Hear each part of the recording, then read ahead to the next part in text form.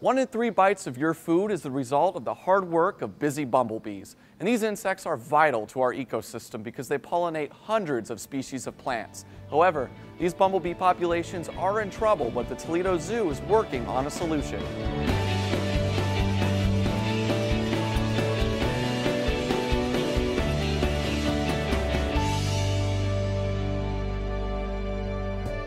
Well, we have a number of prairies that we've installed here at the Toledo Zoo, and these prairies are basically introducing native plants back into the landscape, all right?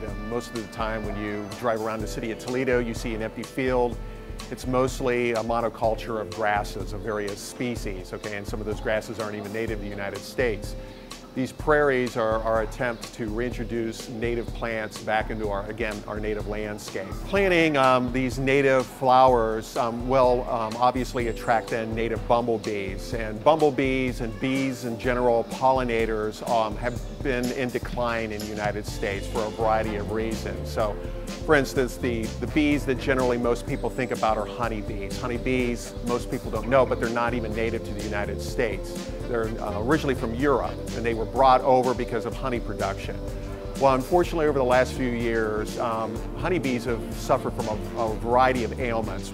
Well, with the loss of honeybees, there have been no native bees to move in to take over that pollinating role. And pollinators are really, really important to us. One out of every 3 bites of food that we take are the result of something that a pollinator has done. Tomatoes are pollinated exclusively by bumblebees. They use a technique called buzz pollination, that the bumblebee actually grabs the pollen-producing organ on the flower, vibrates its wings at a certain frequency, and when it does that, the pollen actually jumps onto the bumblebee.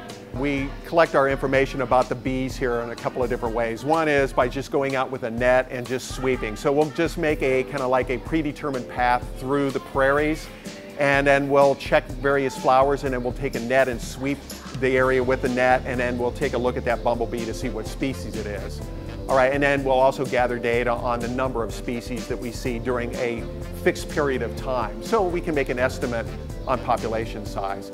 And hopefully what we'll see over time is we'll see an increase in the diversity of the various types of pollinators that would be in the prairie. So for instance, last year, before the prairies got established, I would expect to see a lower diversity in the number of bees that we would see compared to this year when the prairies are really looking great and there's a lot of flowers in them. The Bumblebee Project is supported by Wild Toledo, and Wild Toledo is an initiative at the zoo and actually in the entire city of Toledo to reestablish native habitat and to increase our diversity of the flora, the plants, and the fauna, the animals that are found in these prairies. There are many opportunities to contribute to conservation today. By giving to Coins for Conservation, making a donation, even when guests come here to the zoo or a person renews their membership, they help support Wild Toledo and help support their initiatives of reestablishing our native prairies, our native plants and animals here in Northwest Ohio. The next time you sit down for dinner, thank the thousands of bees it took to make your food. I hope you enjoyed learning all about these incredible insects and what the Toledo Zoo does to protect them in the wild. Thanks for watching.